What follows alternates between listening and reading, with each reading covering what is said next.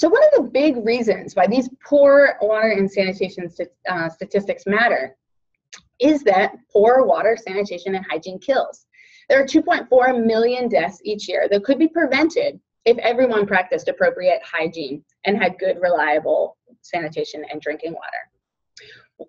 Poor wash also causes diarrhea and a lot of other not so fun diseases. You can look here at that list and see the breakdown. Approximately 1 in 5 children under the age of 2 suffers from an episode of moderate to severe diarrhea each year, and this matters because this greatly increases their chance of death.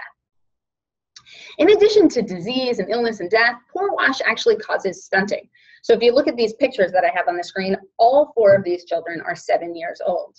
But you can see there's a big height difference.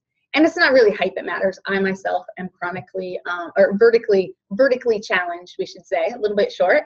But the thing is, stunting has long-term impacts as you grow up in your education, in your professional life. It's this vicious cycle. It's not just height that's stunted, but actual brain growth. And this is what we're worried about. Christian's going to talk a little bit more about that. Poor wash also, in addition to these factors, stunting and health and illness, costs the world. It costs the world $260 billion each year. Now, once again, I'm going to give you a moment and just answer a question in your own head. Which do you think will provide a better return on investment, water or sanitation? If you had $1, would you spend it on water or sanitation? So here we go. For every $1 spent on water, there's a $2 benefit to the community at Live. And here I have a graph here that shows you some different locations. Now let's go to sanitation. For every $1 spent on sanitation, there's actually a $5.50 benefit. So I don't know about you, but that might be a little bit not what you were thinking was initially going to be the answer. So why is this?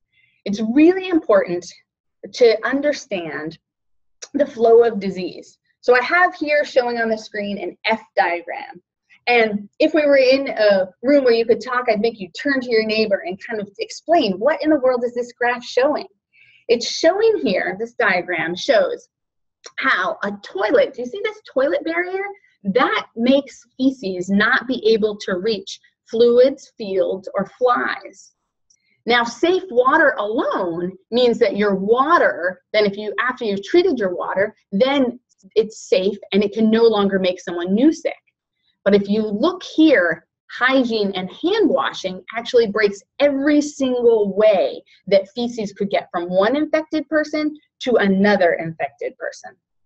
So I hope you can see here that actually, safe water only stops the barrier in one way. Whereas toilet, if we contain the feces after someone poops, then we don't actually have the feces getting anywhere, and we've stopped it at its source, preventative medicine. Now you might be going, hey, you didn't tell me the return on investment in hand washing. It looks to me like hand washing might be the best thing to do. But once again, like I said, I just have to remember every time, when I last ate an apple or a banana, I didn't wash my hands first. Changing behavior on hygiene is really hard.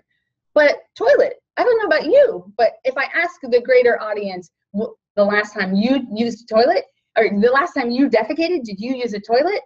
Chances are, most of you looking at this through a computer are going to say yes.